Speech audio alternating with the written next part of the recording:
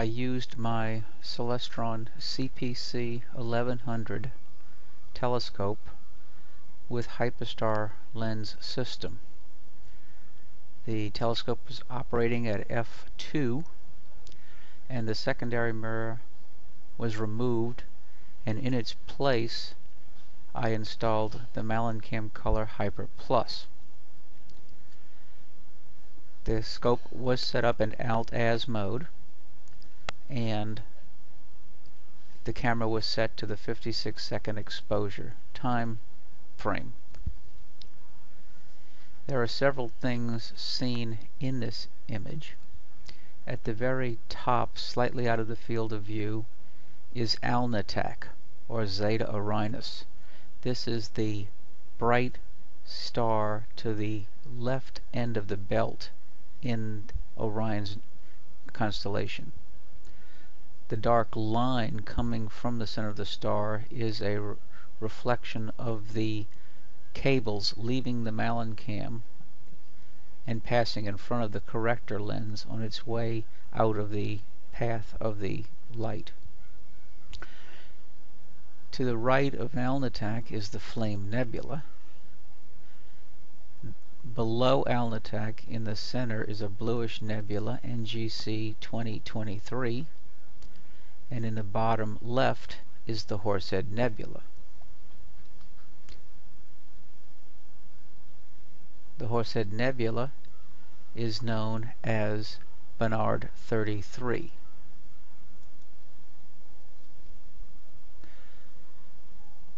Barnard 33 is a dark nebula in front of a bright nebula. The reddish nebula behind the Horsehead is IC 434. The Horsehead Nebula is approximately 1,500 light years from Earth.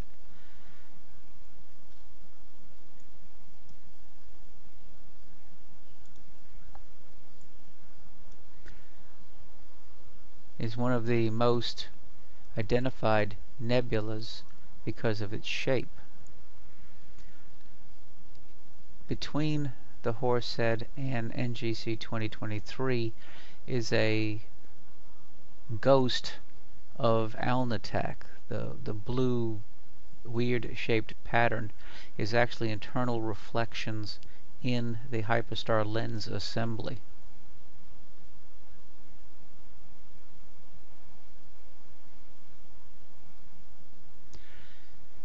The shape of the Horsehead was first noticed in 1888 by Wilhelmina Fleming on one of the photographic plates taken at the Harvard College Observatory.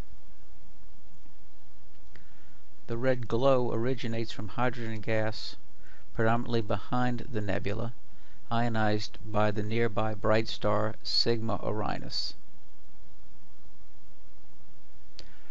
The darkness of the Horsehead is caused mostly by thick dust, although the lower part of the Horsehead's neck casts a shadow to the left.